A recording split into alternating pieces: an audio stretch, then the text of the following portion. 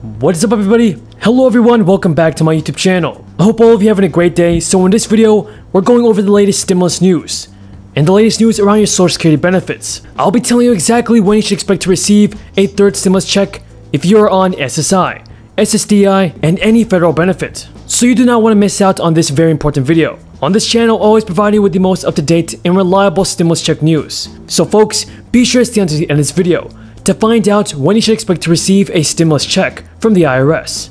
Hello everyone, how are you? Great. I want to thank Administrator Guzman who run this show for us, and we're really starting to move here. And the Vice President, thank you.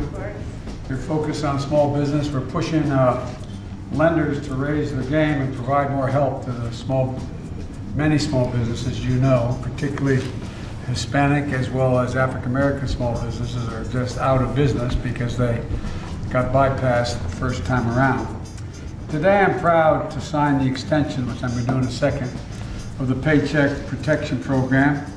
It is a bipartisan accomplishment. Now, one thing's for sure everybody, a fourth stimulus check is definitely on its way. More than 100 million Americans have already received a stimulus payment. The IRS is sending payments later this week for those of you that are on SSI, SSDI, and Social Security benefits. The IRS has just announced when you can receive your stimulus check of $1,400. The IRS and the Treasury announced Tuesday that they will begin issuing stimulus checks this weekend to Social Security recipients and other federal beneficiaries. And that's great news folks, because that means if you guys are on SSI, SSDI, and Social Security, you should expect to receive a stimulus check in the coming days. Folks, I personally believe that you guys should have gotten a stimulus check first before anybody else.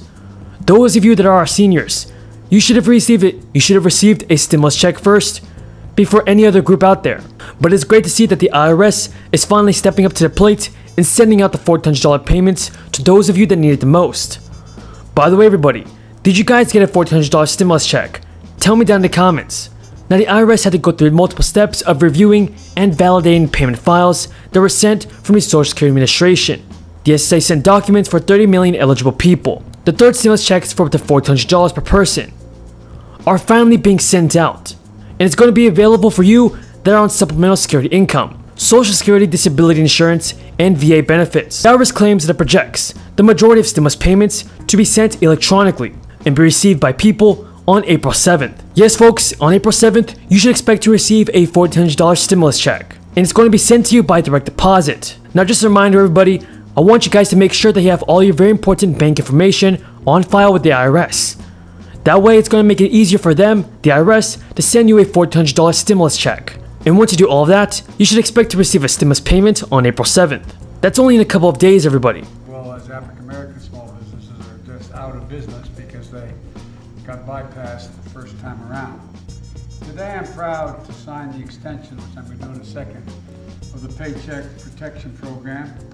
It is a bipartisan accomplishment.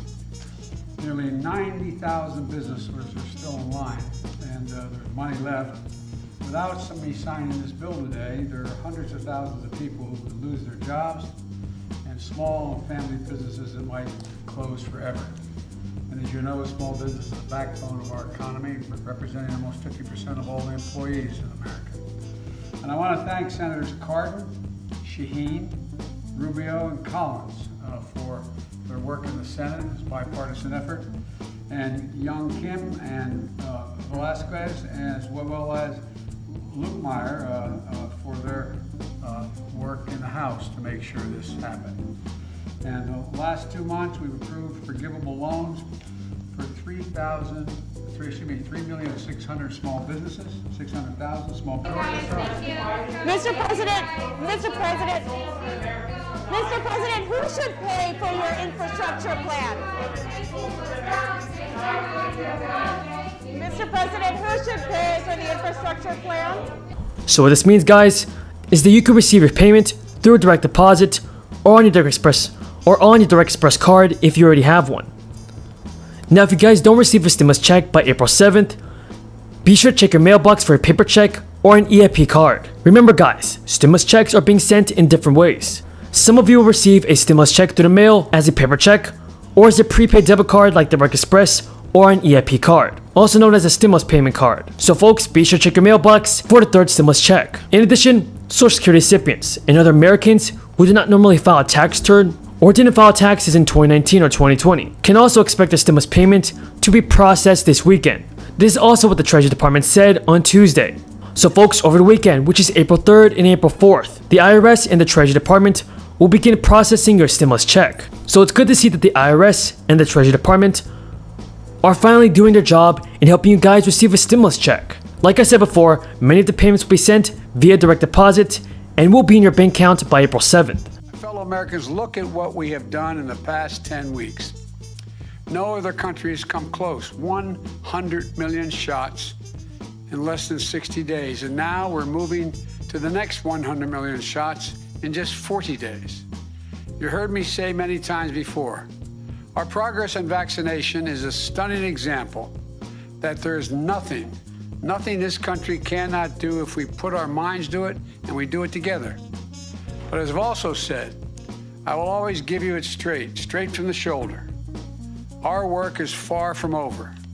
The war against COVID-19 is far from won. This is deadly serious. We share the sentiment of Dr. Walensky, the head of the Center for Disease Control and Prevention. The CDC expressed earlier today, this is not a time to lessen our efforts. That's what she said. We could still see a setback in the vaccination program.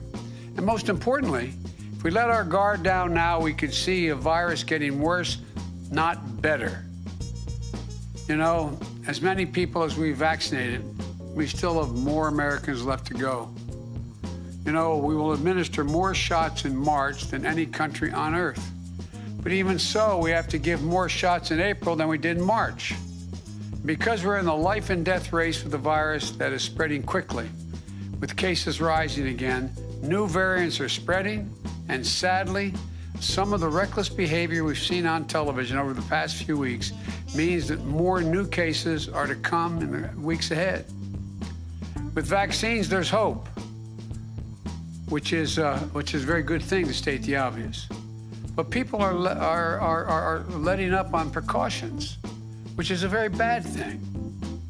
Look, to this point, cases have fallen 2/3 since I took office. Deaths have also fallen 2/3.